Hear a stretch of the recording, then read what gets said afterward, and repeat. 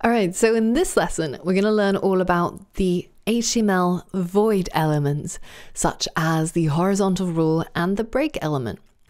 What exactly are void elements? Well, we've seen what non-void elements are, such as the paragraph element or the heading elements, and they're not void because they have content right here in between.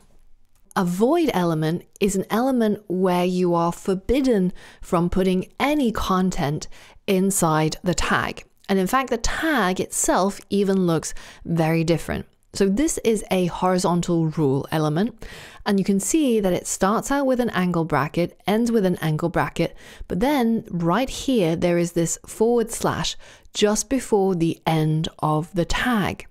You might think this looks a bit like the closing tag of a normal HTML element, but it's actually subtly different, because here in the closing tag, that / is just after the opening angle bracket. It's right here in front of the letter.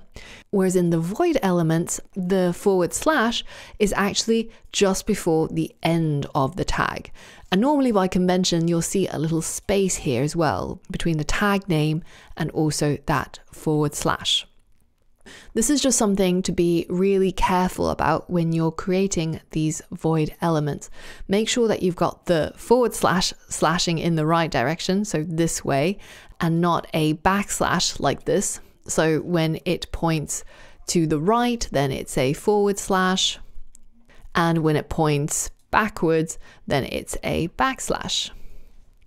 So what does this look like when we add it to a HTML document? Well, here we've got our previous 2 paragraphs, and right in between the 2 paragraphs, I've added a horizontal rule, which will hopefully help us divide the content to show that this part is not related to this part, and we've got some sort of separation in between. When we run this code or when we view it in a web browser, this is what you would see. You would see the first paragraph, the second paragraph, and then you would see this horizontal rule, or basically a horizontal line where the HR element would be in that document. Now, the horizontal rule is not the only void element. Another common one you'll see is the break element, and it looks like this.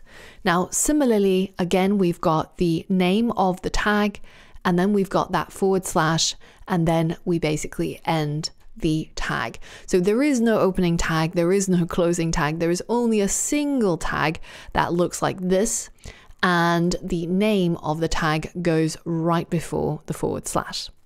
Now, how does the break element work?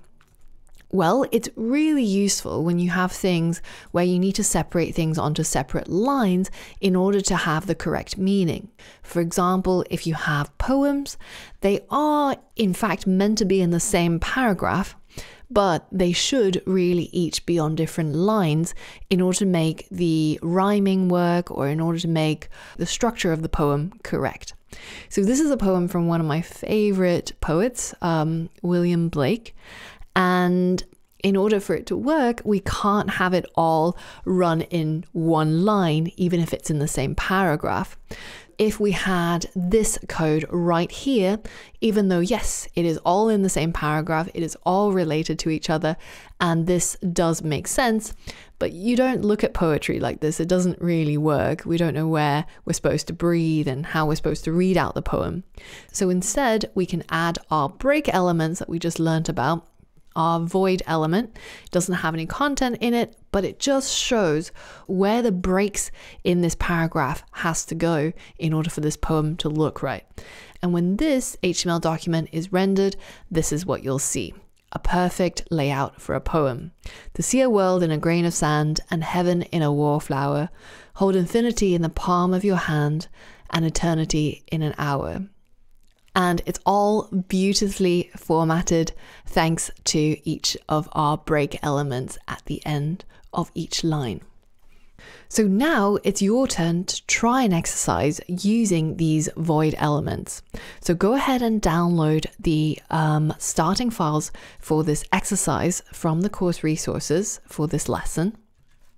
And when you've extracted it and opened it up, this is what you should see in the index.html. We've got the name of our poet, William Blake, and this is apparently his real address that he lived at some point in life. And then we've got 2 paragraphs from Wikipedia, which briefly describes the poet. And I want you to use everything you've learned so far in order to format this HTML document so that it will look like the goal that I've got right here for you. As you can see, this top level, the name of our poet, is going to be rendered as an H1 because that is the most important thing about this particular web page. And then we've got the address of the poet, which is rendered as a paragraph. But notice that addresses, even though they are a single paragraph, they again need to be broken up into separate lines using our break element. And then finally, we've got a horizontal rule that separates the address and the name of the author from the little bit of description of this author, which should sit in 2 separate paragraphs. Now I want you to pause the video and edit the index.html so you end up with this goal PNG when you preview this website instead of this jumbled block of text that we have at the moment. Pause the video now and give this challenge a go. All right, so hopefully you've given it a go and everything worked out. I'm going to run through the solution. So first we said we were going to have an H1 for his name, and then we're going to have a paragraph tag that encloses the address. Now, in order to have that address on different lines, we're going to add our break element to the end of each line. And remember, our break element is a self-closing tag, so we're going to create it like so. Now, I'm going to go ahead and simply copy and paste it to the end of each line, and you can see how nicely our address is now formatted. And finally, we wanted these 2 paragraphs at the end to be separated. So I'm going to go ahead and simply do that. And now we are pretty much golden. We've achieved our goal output. We've got our H1, our address separated, and the only thing we need to do is to add that horizontal rule between the address and the 2 paragraphs. Let's go ahead and add the other void element that we learned about, and now we've completed the challenge. And you can check yourself against the solution to make sure that everything that you did looks exactly the same. Now, a neat trick I like to use is to simply copy the solution and go to diffchecker.com, paste in the solution code, and then paste your code, and then go ahead and click Find Difference. And it should highlight all the places that are different in case you've misspelt something or you've done something wrong. So for example, in this case, in our version, there is a space after the word Blake and the closing tag, which in terms of HTML will not make any difference. But had I instead maybe written the H1 incorrectly and I didn't write the H for the closing tag, then you can see our output looks completely different and we're looking through all of this text. We don't know why it's happened. So we go ahead and copy it and then diff it to the solution, and it should highlight the fact that that is incorrect. And we should now be alerted to check the difference. That's one tip that I have for you today.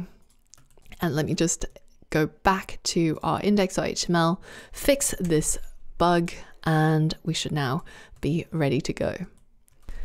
Now, in terms of do's and don'ts with void elements, sometimes you see people doing is they add a break tag to add a new line instead of creating a separate paragraph element. Now, this is not what you want to do because this is not very good for accessibility, which means it'll make it harder for blind users with screen readers to understand the content on your website. So I recommend you always create new paragraph elements when you have new paragraphs and use the break element only when there is some sort of reason why you would want to separate the different lines in a single paragraph, but it still is a single paragraph, such as in the case of a poem or in the case of an address that we covered in this lesson. Now, the final thing to mention is that sometimes when you look at the horizontal rule element or the break element, you might see it represented without this final closing tag. You might see people simply write this, and this is perfectly valid HTML. So you could, in fact, have a horizontal rule that looks like this. You could have a break element that looks like this instead of the one with the / at the end. And these are both valid options. You could go for this or you could go for this. As of HTML5, the latest version of HTML, what it's starting to do is it's starting to ignore this / at the end. So it doesn't even look at it. It sees the first part and already knows that a break is a void element and a horizontal rule is a void element. So it doesn't actually need to keep reading. But I recommend to write your code with this end / and the reason is because when you read your code, you as the human, it'll be much easier for you to see that this is a void element and it doesn't need a closing tag, so that you don't end up being confused and you can identify the void elements and the non-void elements easily and distinguish them from each other. So that's just a quick tip and something to alert you to when you see it written like this on the internet. Both versions are valid. You can pick and choose, but I recommend going with this version.